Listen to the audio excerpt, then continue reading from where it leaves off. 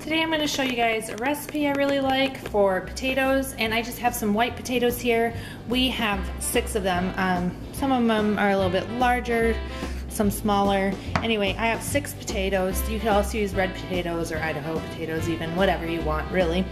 And what you're going to need is 1 cup vegetable oil right here, half a teaspoon of black pepper, 2 teaspoons of salt, 2 teaspoons of paprika, 1 teaspoon of garlic powder, 1 teaspoon of onion powder, and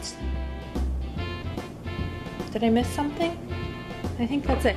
What you're going to do is you're going to put all of these ingredients into a bowl. You're going to cut up your potatoes into chunks, maybe about 1 inch or so, and I leave the skins on. Of course, you can peel them as well.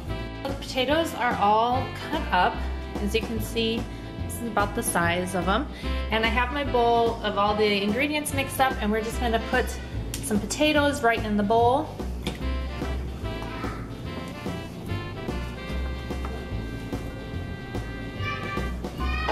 Can you go check on him? He says he's stuck. And then I mix them by hand. I did spray my glass dish with some cooking spray so that these don't stick so bad. And my oven is preheated to 400 degrees right now. So you're just gonna, I kind of strain them through here, and we're gonna put them right in this dish here.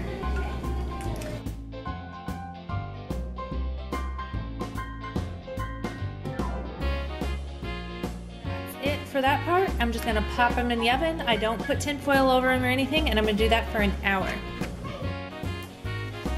Okay, so they are done. They're nice and crispy on the outside, and I just scooped them up and put them in a bowl or wherever you want to put them and serve. So that's it. I hope you guys enjoy this recipe. If you try it, let me know what you think, and I will talk to you guys soon. Bye.